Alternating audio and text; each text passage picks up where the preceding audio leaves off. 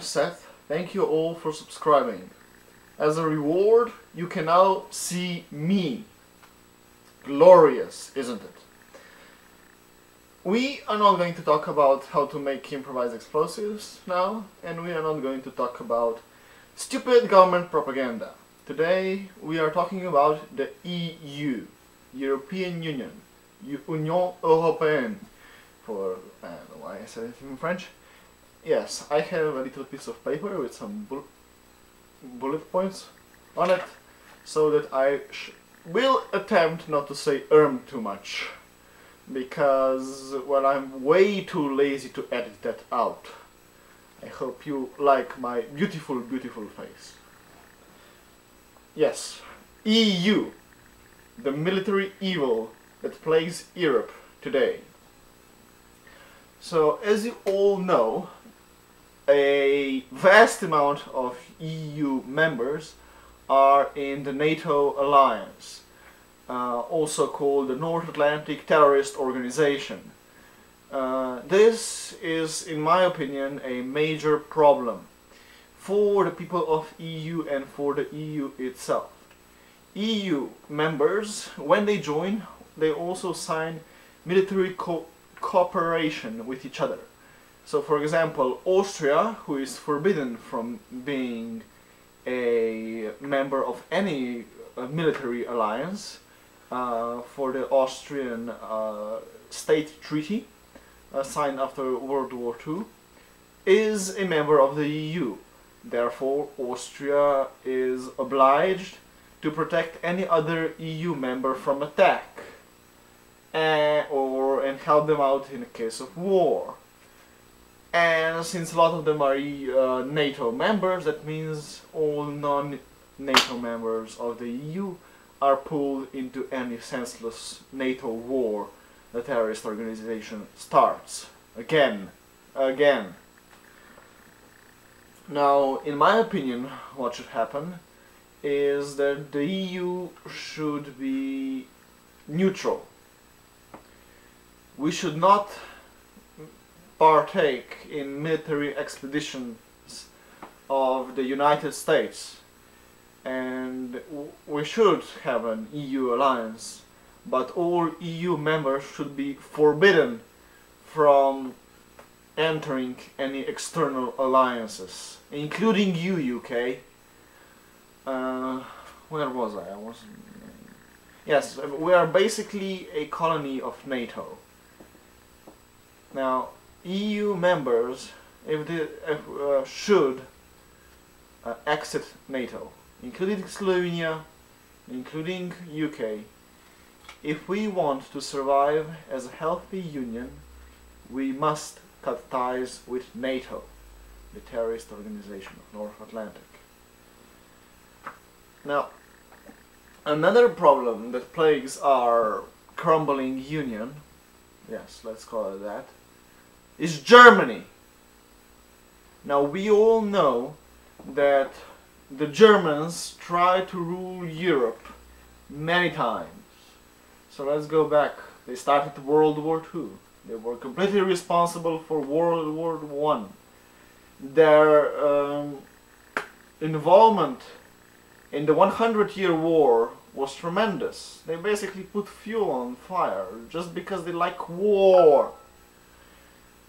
This, of course, can be explained through history of the being Prussians and Prussian war princes and all that, but still.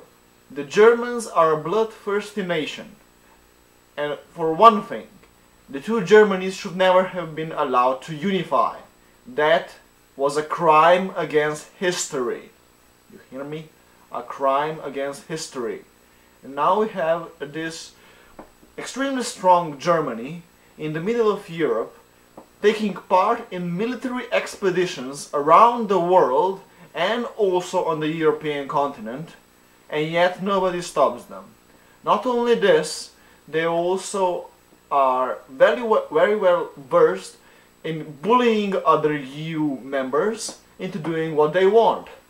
For example, now that the Visegrad group is trying to pass stricter border regulations due to the refugee crisis, Basically, they want to close their borders and become sort of a semi-permeable membrane of the EU, and they do and will refuse to accept refugees from Germany.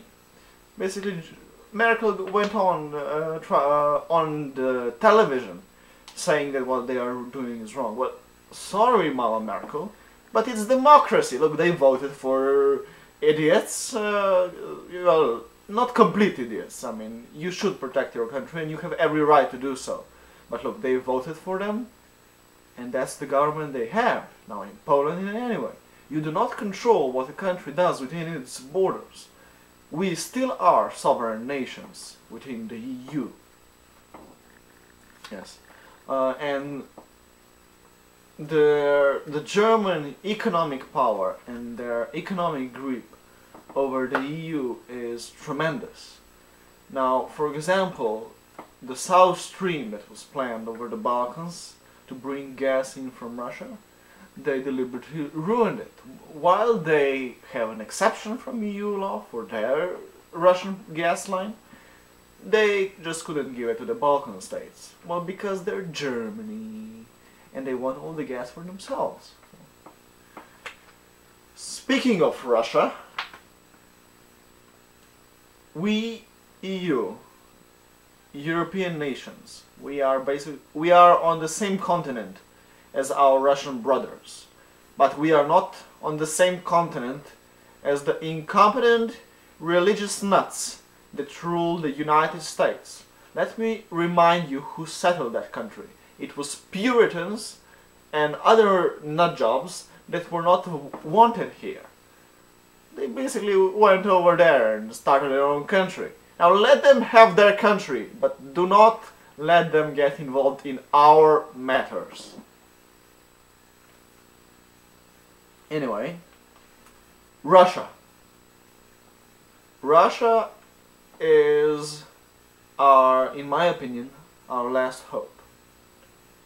If we granted that Putin is not a great leader for his nation, he's a strong leader for the country, but the nation and the hospitals and anything public, the social state in Russia, it's really nothing. It's even worse than here in Slovenia. But still, we need a strong country to help develop the EU. Russia has gas. EU needs gas. We run on Russian gas. Russia is an extremely large market. All the outdated cars that can no longer be sold in the EU can be freely sold in Russia. For God's sake, they produced the same car without any changes for 40 years, and it was still selling a few years ago. They added an airbag, one airbag to the Lada Niva. Yes, Russia is in many ways awesome. And EU should make closer ties with Russia. Especially we, the Slavs in Europe. We should pressure the Germanic tribes that currently rule the EU to build closer ties with Russia. If nothing else, if everything else fails, the Slavic nations of Europe should cut their ties with EU and form a union with our brothers in the Russian Federation.